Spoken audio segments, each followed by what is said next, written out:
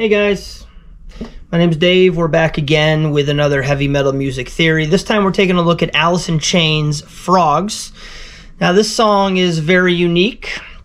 As you heard in the intro performance of the part that we're going to be analyzing, the notes used are in repetition and they're somewhat dissonant, right? They're not pretty, they're not bright, they're not happy.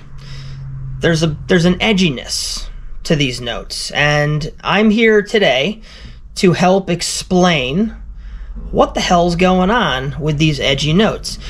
The notes used, if we're in standard, we're just going to keep it simple, are 6 open, which is E, 5/4, which is C sharp, and then we have an open G string. All right, and that's going to make up the bulk of this 3-note repetitive pattern to open up the song. Now, obviously, it does elaborate as you go forward, but I just wanted to take a look at this one section.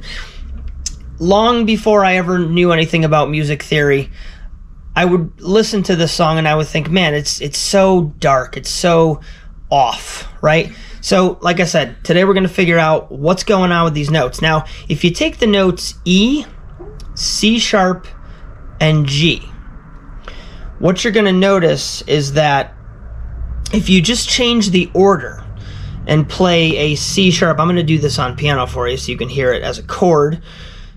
C sharp, which is the second note used, E, which is the first note used, and then G, which is the third note used. If you play those together,